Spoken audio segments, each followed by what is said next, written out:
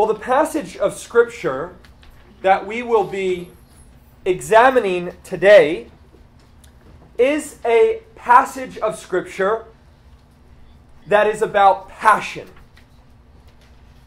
It's a passage of Scripture that is about reward, affections, and desire.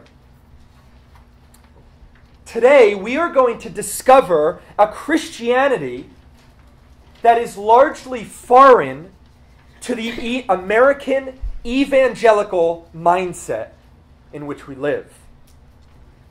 We are going to see a Christianity that is radically countercultural.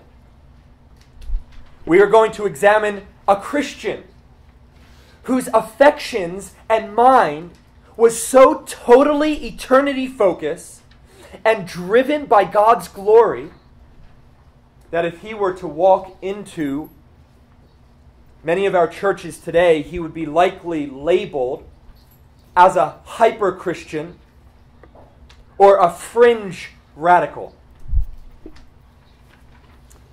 What we are going to examine today is our study of the Apostle Paul in the book of Philippians. You can turn there with me. We are in chapter 1 of Philippians. And we've come now to the second half of verse 18. Philippians chapter 1, second half of verse 18. What we have been doing is searching the book of Philippians to find the sources of joy that the Apostle Paul was experiencing. The Apostle Paul was a joy-filled man. Even as he writes this epistle, what has commonly become known as the epistle of joy. The Apostle Paul, as we will see further, was in prison. We're looking through this book to discover what is the fuel of Paul's joy. Remember our definition of joy. Joy in the Lord is a good feeling in the soul produced by the Holy Spirit as He opens our eyes to behold the beauties and glories of the person and work of Jesus Christ. That's our running definition of joy in the Lord throughout this book. And Paul was certainly feeling that good feeling as he basked in the glories and the beauties of Christ. Last week we saw that Paul's joy was ignited and fueled by the fact that through his being in prison, the gospel was advancing. You remember that? Verses 12 to the first half of 18. Through Paul being in jail, the gospel is being proclaimed. And in that, he rejoices.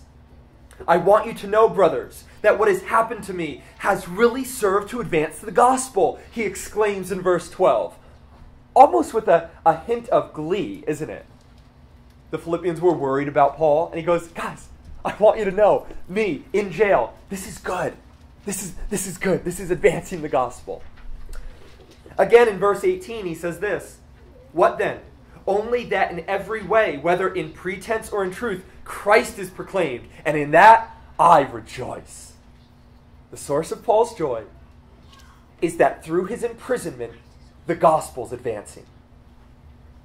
Well, today we are going to see another source of Paul's joy, and perhaps what you could label as the underlying or the root or major source of his joy in the Lord. We're going to find it in the second half of verse 18 all the way through verse 26. So please read along or follow along as I read Philippians 1, 18b through 26. Yes, and I will rejoice, for I know that through your prayers and the help of the Spirit of Jesus Christ, this will turn out for my deliverance, as it is my eager expectation and hope that I will not be at all ashamed, but that with full courage, now as always, Christ will be honored in my body, whether by life or by death. For to me to live is Christ, and to die is gain. If I am to live in the flesh, that means fruitful labor for me. Yet which I shall choose, I cannot tell. I am hard pressed between the two. My desire is to depart and be with Christ, for that is far better. But to remain in the flesh is more necessary on your account. Convinced of this, I know that I will remain and continue with you all, for your progress and joy in the faith, so that in me you may have ample cause to glory in Christ Jesus, because of my coming to you again. We are going to consider 4 points today from these 8.5 verses. First, Paul's primary concern for Christ's honor, or Paul's great concern for Christ's honor. Secondly, we'll see Paul's profound commitment to Christ's honor. Third, we'll look at Paul's mixed feelings about how Christ should be honored. And then fourthly and finally, we'll see Paul's expectant hope of Christ being honored through his deliverance. So, let's discover these one at a time. First, Paul's great concern for Christ's honor. Look there in verse 18. Yes, I will rejoice, for I know that through your prayers and the help of the Spirit of Jesus Christ, this will turn out for my deliverance, as it is my eager expectation and hope that I will not be at all ashamed, but that with full courage, now as always, Christ will be honored in my body, whether by life or by death. Now, upon initially reading this, if we were to stop at verse 19, it may seem that the source of Paul's joy is the confidence he has in being delivered. You see that?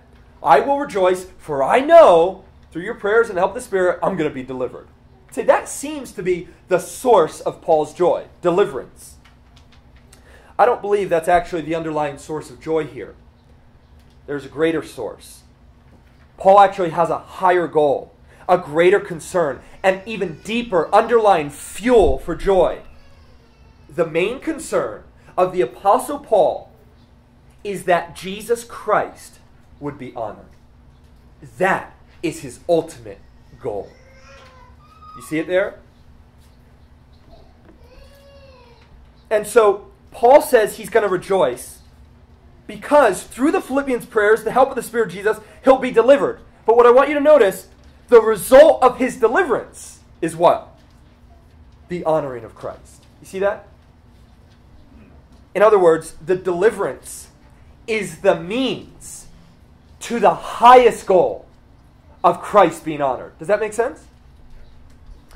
Now, this is the chief end of Paul's life. As the Westminster Catechism so wonderfully asks and answers, what is the chief end of man? To glorify God and to enjoy Him forever. And brothers and sisters, friends, this ought to be the chief end, the chief goal of your life as well. You know that, right?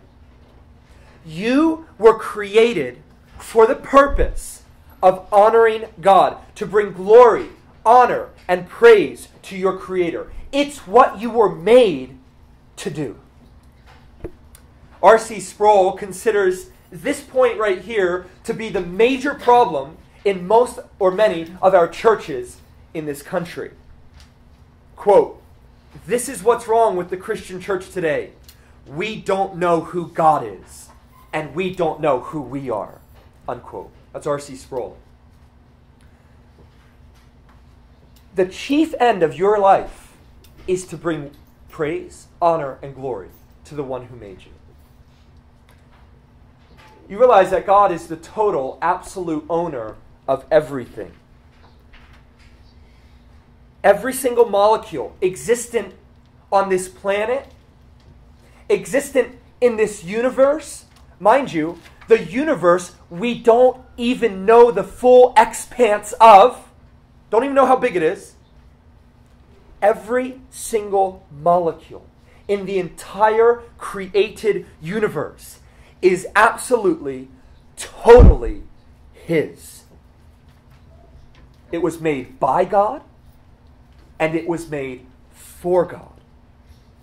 He thought it, He designed it, He created it, He owns it, He sustains it, He rules it. Every single square inch. God is the owner.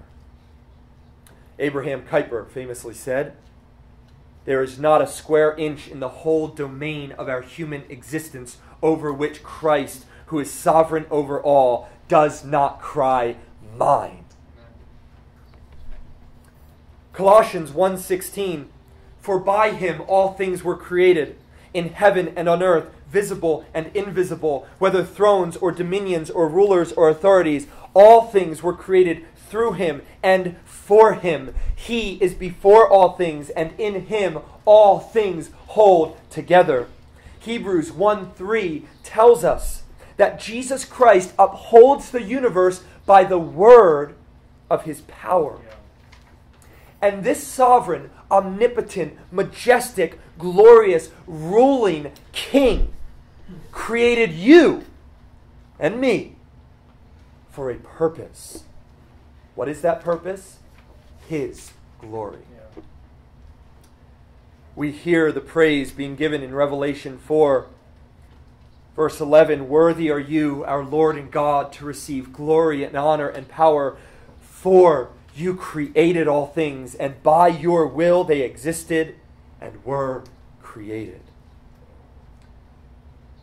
God did not make you in all of your beautiful complexity and in all of your astounding intricacy and bring you into this glorious realm of his created order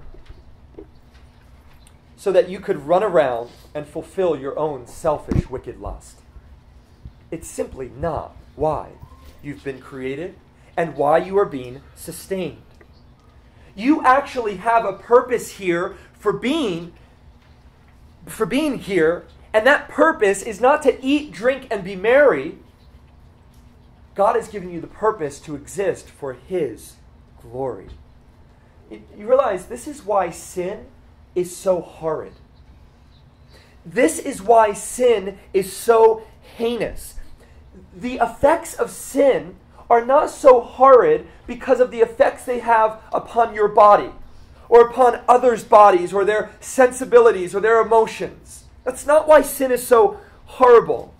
The horror of sin is bound up in the effects it has upon the glory of God. You've got to understand this. When God looks down upon the children of man in Genesis 6 and sees that every intention of the thoughts of man's heart is only evil continually, it is because the thoughts of man's heart was only self-centered, idolatrous, vain worship. They had rejected the purpose of their being created. And so instead of worshiping and serving their Creator, they worshiped and served themselves. And so God looks down and sees every single intent of their heart is pure wickedness. And if you think that was only a problem for them then, you're wrong. We are infected with the same disease that they were back in Genesis. The disease of misplaced worship, the disease of self-idolatry, the disease of sin. And my friends, this is how we've got to define sin. Against the backdrop of God's glory. We do not define sin against the backdrop of cultural expectations.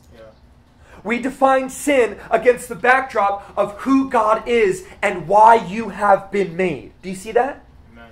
So for you to define sin as, well, murder's sin because I took someone else's life, you're right, that is a sin, but the essence of sin is not what it does against others. Yeah. The essence of sin is what it does against the glory of the one who made you. Yeah. Sin is defined against the backdrop of the glory of God, against the backdrop of his absolute, total, ownership of your life and the horrid effects your sin has on that glory. You are not your own. You're not an autonomous being. Your life is not your life. You are owned by your Maker, and thus your Maker has absolutely every right to dictate how you are to live. Now, say that in the public square, and perhaps some of you are squirming. You don't like that. Don't tell me what to do, right? But think about this. You go to the store, you get some supplies, you come home, in your garage, you make a beautiful espresso machine. You made an espresso machine because you need it in the morning, you need that kickstart. So you make this espresso machine, you put beans in there, you get it grinding, it turns on. And this machine you designed for the purpose of that beautiful espresso, it smells so good in the morning, starts spewing out sewage and filth. What do you do to that machine? What is it good for? To be destroyed. My friends, you were made for the purpose of glorifying God with your mind, with your words, with your actions, with your emotions, with your expressions, with your desires, with your affections. And instead of using all of your faculties to glorify and honor God, you have instead spewed forth the filth and sewage of self-love and self-gratification and self-interest and self-idolatry. You are fit for nothing more than to be destroyed in your rebellion against your Creator. This is why when the Bible calls forth men to repent, they're not giving a suggestion, but they're giving a command. Acts 17, God commands all men everywhere to repent. Yeah. This is not a suggestion for your mulling over. This is a command of the Almighty God to be reconnected with the purpose for why you were made. And if not, you will be fit only for destruction. And so we ought not to think it strange that for the Apostle Paul, his primary great concern was that Jesus Christ be honored. You see, Paul is not an anomaly. He's not an out-of-place, abnormal, strange Christian. He's just all about the glory of Christ. No, that's what it means to be a Christian. Yeah, amen. You're being reconnected with your purpose to glorify God. So Paul's primary concern was that Christ be honored. Do you see that? Consider with me, secondly, then, Paul's profound commitment to Christ's honor. Look at the last part of verse 20. Christ will be honored in my body, whether by life or by death.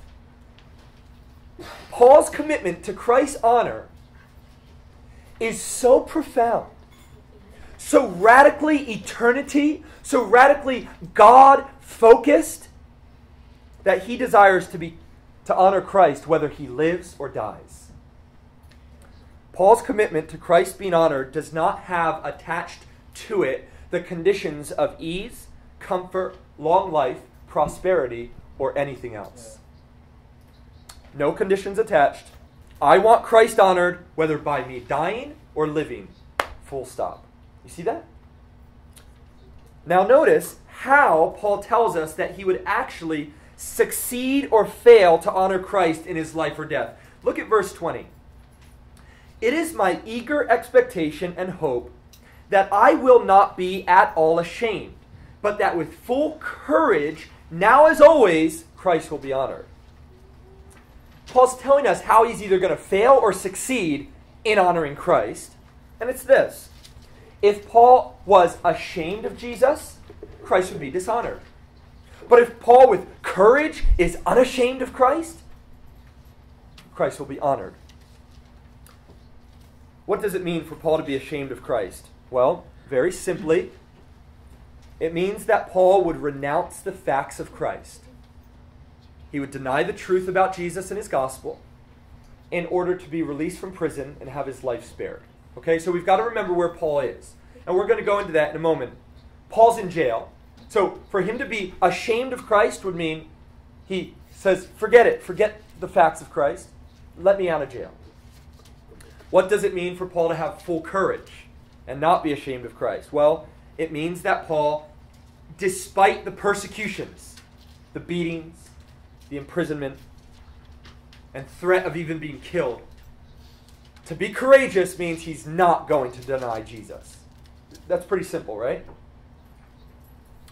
Think about it for a moment. Paul's in prison for his preaching the gospel. Therefore, the charges would be dropped if Paul denied the gospel and promised to stop preaching it. John Bunyan, the author of The Pilgrim's Progress, was kind of in the same situation in 1660 in England when he was arrested under the reign of King Charles II. John Bunyan, this preacher of the gospel, remained in prison for 12 years.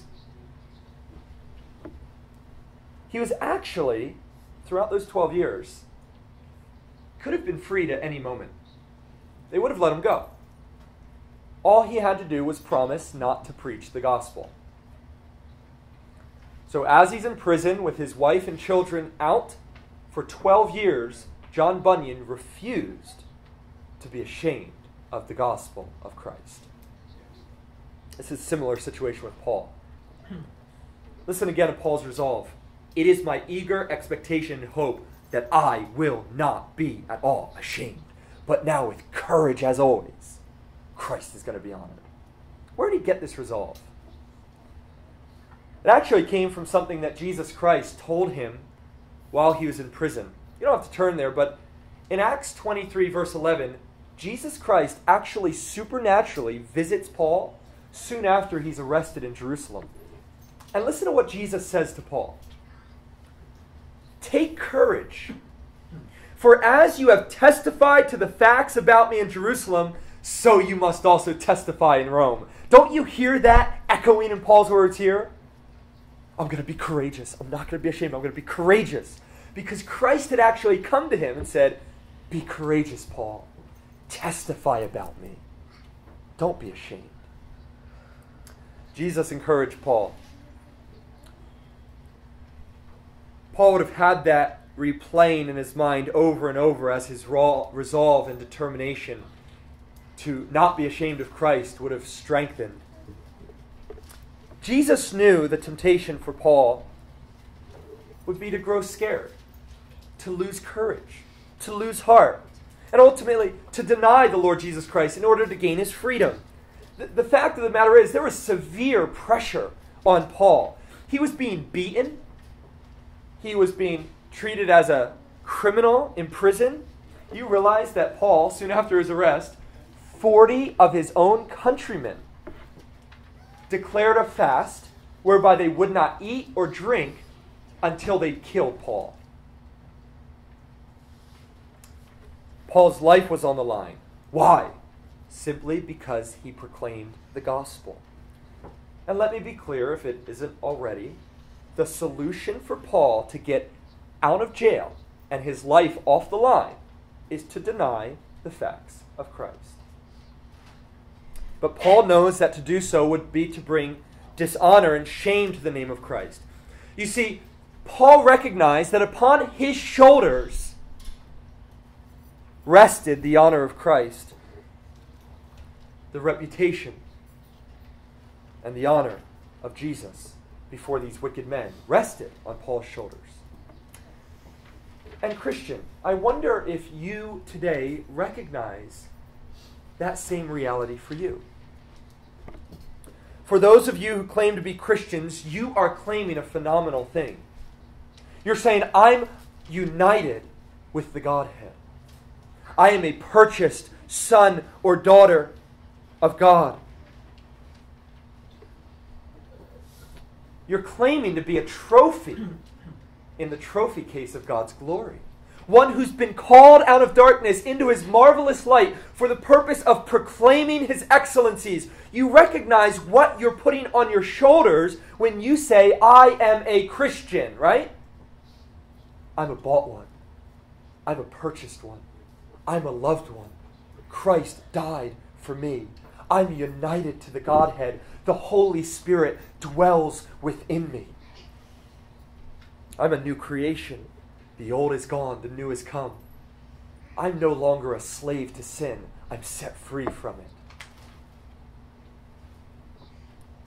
So, Christian, bearing that name on your shoulders, when you then go to deny Christ, whether by your words or by your life, you are bringing dishonor to the name that you claim to bear. Do you see that? Paul recognized that. Before these wicked men, these Romans and these Jews, upon my shoulders the name of Christ and his honor is resting. If I am ashamed of Christ, Christ is dishonored before them. That's the correlation. And so profoundly committed was Paul to bringing honor to that name that rested upon his shoulders, that his life either being taken or spared was of no consequence. He just wanted Christ honored, whether by life or by death. And Christians, so it must be for us, that the main concern of our lives be the honoring of Christ even unto death. And my question for you to ponder is, do you live your life with the daily recognition that if you're claiming to be a Christian, the honor of Christ is riding on your shoulders before those whom you live? Do you live your life with that realization that Paul had? Consider with me, thirdly, Paul's mixed feelings about how Christ should be honored. From verses 21 through 26, we find a very interesting dimension to this whole thing. We get a view into the emotional wrestlings of Paul as he contemplates and considers what his fate before Caesar might be. And what we'll discover is that his emotional wrestlings may not be what you'd expect them to be. Starting in verse 21, we see Paul does something here. He puts side by side life and death. And he compares the two of them to determine which one he would actually prefer. Listen to this, verse 21. Now, put it a little chart in your mind here. For me to live is Christ, to die is gain. If I am to live in the flesh, that means fruitful labor for me. Yet which I choose, I cannot tell. I am hard pressed between the two. My desire is to depart and be with Christ, for that is far better. But to remain in the flesh is more necessary on your account. Convinced of this, I know that I will remain and continue with you all for your progress in joy in the faith, so that in me you may have ample cause to glory in Christ Jesus because of my coming to you again. Now, this is absolutely phenomenal. The emotional wrestling is probably not what you thought it would be. When we hear someone stand up at church, perhaps they've just come off the mission field, or perhaps it's a young person with this newfound resolve, and they talk about their passion for Christ, of going to the ends of the earth for Christ, and we hear them say, I'd even be willing to die for Jesus Christ. We applaud. And we look at one another and say, wow, sacrifice, right? They'd even be willing to die for Jesus. But then we look around at our nice, soft, comfortable, posh, cushy American lives and think, but maybe I'm not willing to die for Jesus. The thought of death for Christ, if we're honest, seems radical, doesn't it? That's a radical Christianity of that missionary. They'd even be willing to die. How selfless of them. But if you noticed, that is not the emotional wrestling of the apostle.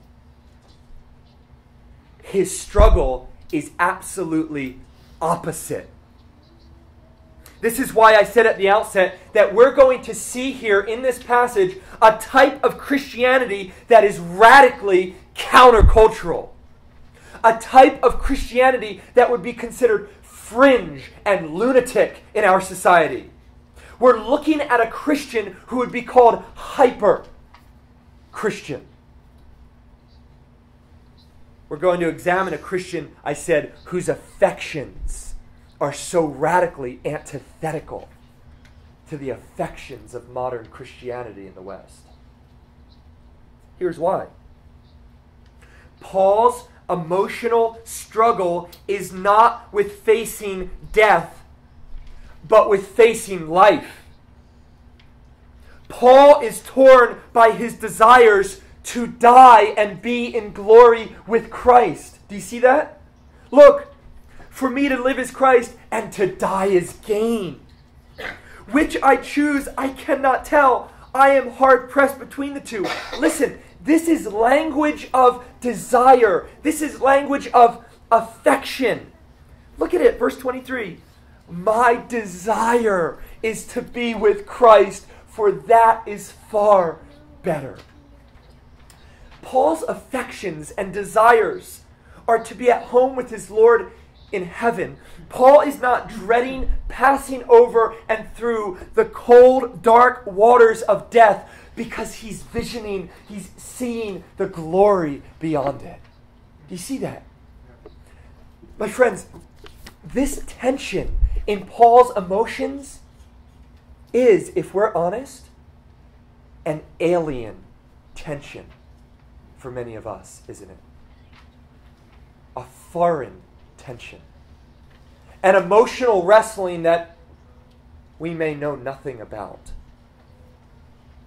He wants to be in heaven. The sacrifice for Paul is staying here. Now, our excuse may be this. Well, for goodness sake, look at the life of Paul. Pretty miserable life. Beatings, whippings, shipwrecks, hungry, in danger. Of course Paul wanted out. Look at his life. But me? My life's too good. I don't want out just yet.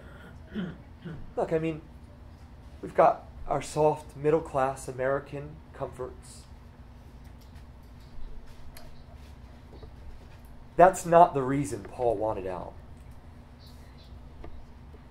Paul's desire to be in heaven was greater than his desire to be in this life, not because he was negatively consumed with the painful dimensions of his life.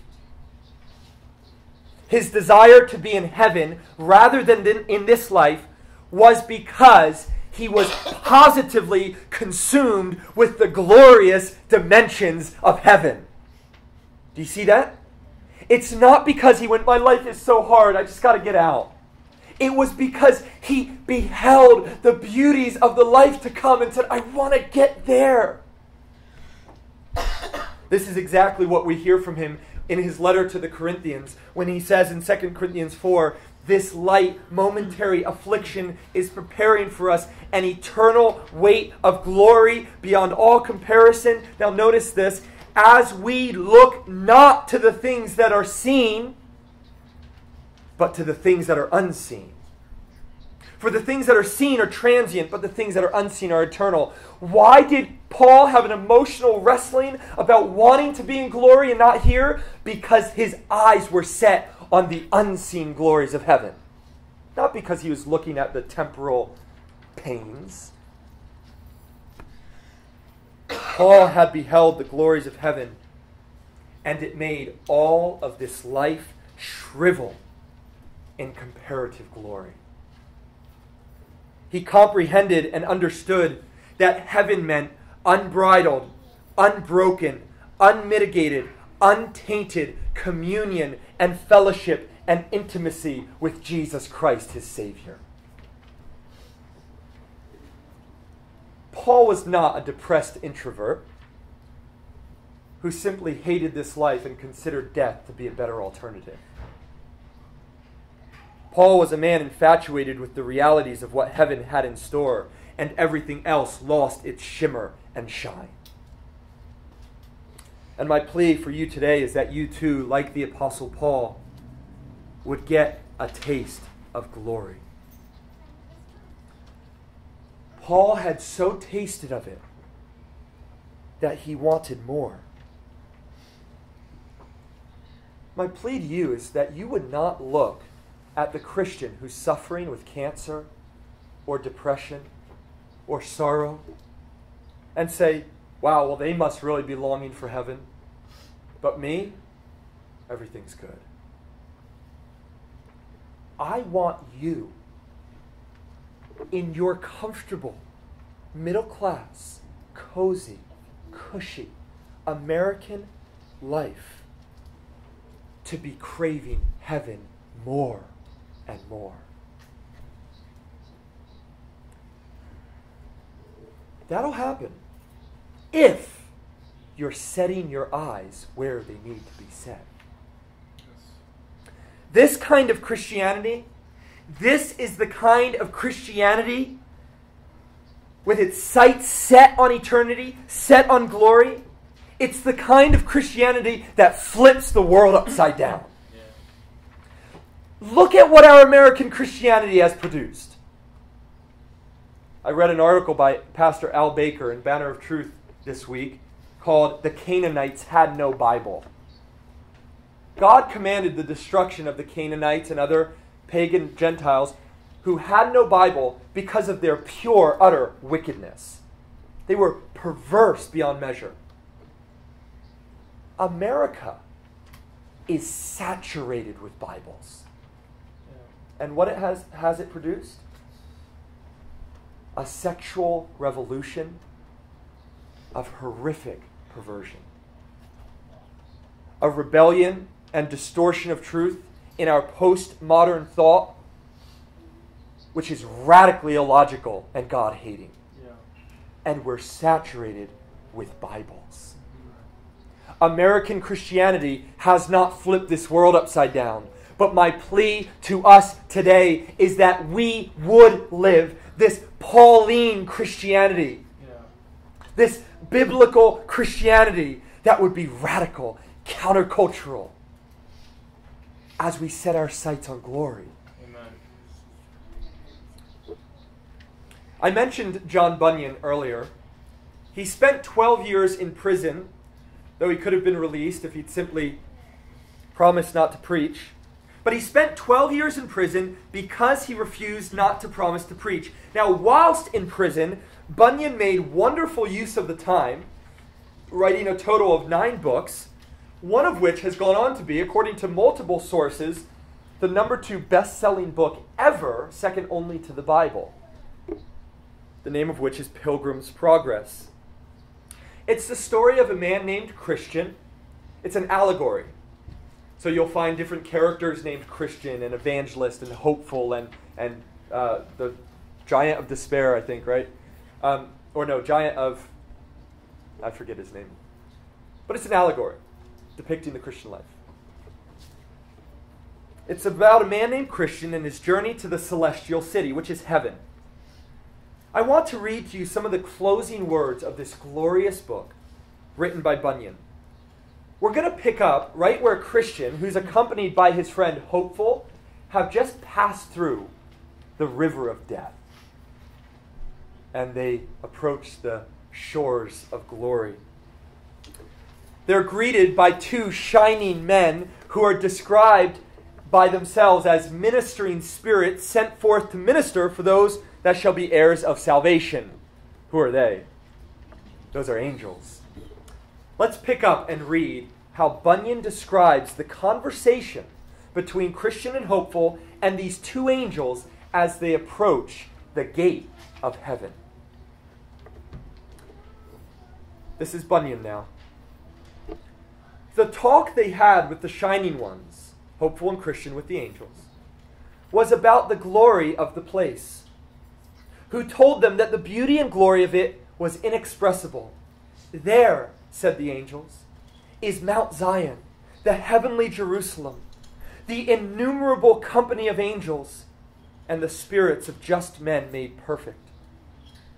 You are going now, said they, to the paradise of God, wherein you shall see the tree of life and eat of the never-fading fruits thereof. And when you come there, you shall have white robes given you, and your walk and talk shall be every day with the King, even all the days of eternity. There you shall not see again such things as you saw when you were in the lower region upon the earth, sorrow, sickness, affliction, and death, for the former things are passed away. You are going now to Abraham, to Isaac, and Jacob, and to the prophets, men that God hath taken away from the evil to come, and that are now resting upon their beds, each one walking in his righteousness. Christian and hopeful then asked, what must we do in the holy place? To whom it was answered, you must there receive the comfort of all your toil, and have joy for all your sorrow. You must reap what you have sown, even the fruit of all your prayers and tears and sufferings for the King by the way.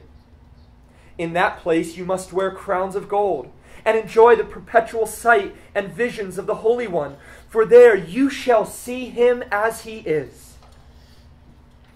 There also you shall serve him continually with praise, with shouting and thanksgiving.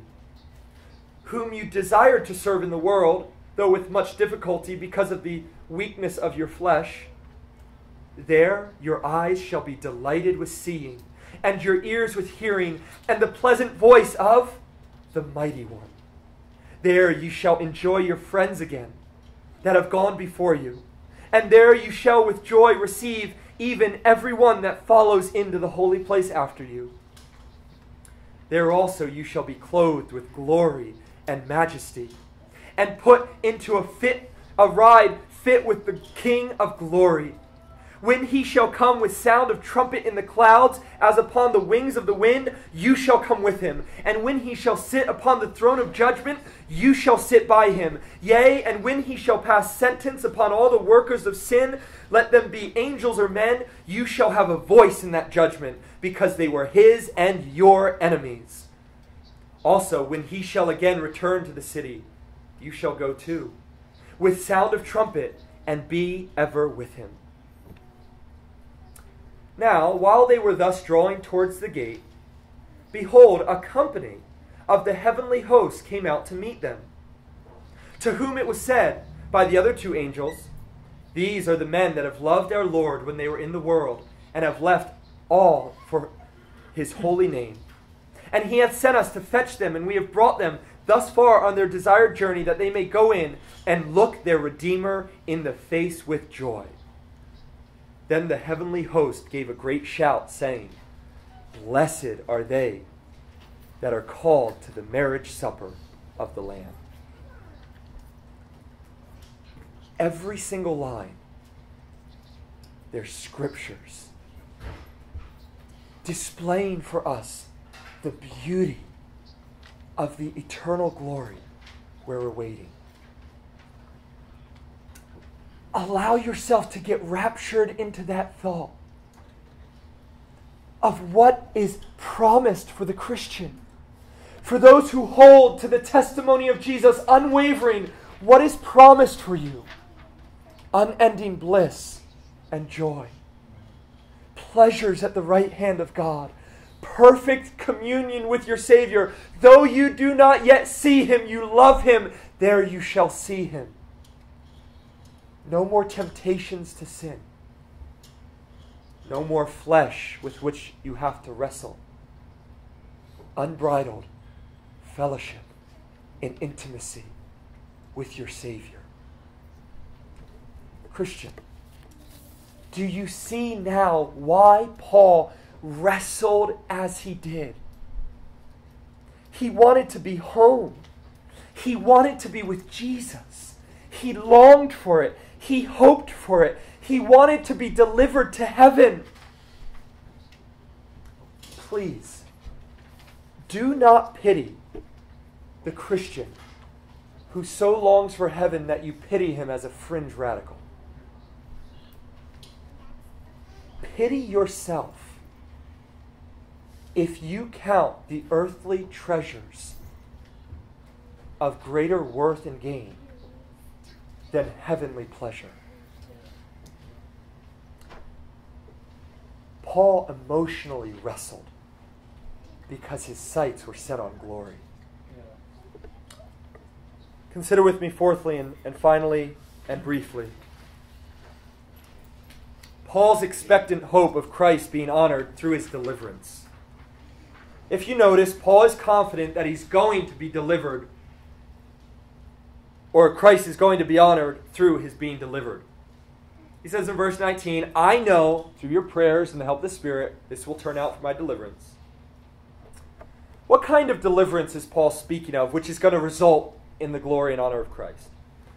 I think for those of us who are at all acquainted with the Apostle Paul, we can confidently say the deliverance he's speaking of is not essentially deliverance from a prison cell, right? We've just spent verse after verse talking about how he's joy-filled because he's in prison. I hardly think that he's rejoicing because he's going to get out of jail. The deliverance Paul is speaking of is not strictly physical from jail. Paul knows that he will be absolutely delivered because this deliverance, now notice that word in the Greek is soteria. It literally means salvation. Paul knows that he will be saved either by his freedom from jail physically or by his being set free to glory in heaven. Either way, Paul is going to be saved, whether by life or death. And it's in that deliverance Paul desires Christ to be honored, through his deliverance. So, his expectant hope that Christ be honored through his deliverance. Now, Paul's next words, and for sake of time we won't go in depth, but Paul's convinced that he is actually going to be delivered physically. If you noticed in the wrestlings between life and death, he says in verses 25 and 26, fully convinced that it's better for you that I stay, God's going to deliver me physically. So he really did believe, he was convinced, he didn't have a word from God, but he was convinced that Caesar wasn't going to execute him.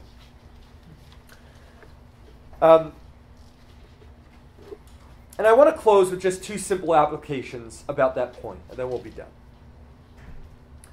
Paul knew that God would deliver him, whether by life or by death. Application number one. God is so sovereignly in control that whatever happens, Paul can rest assured that it is for his glory. Paul is so resting in the sovereignty of God that he says, I'm going to be delivered, either out of jail or die.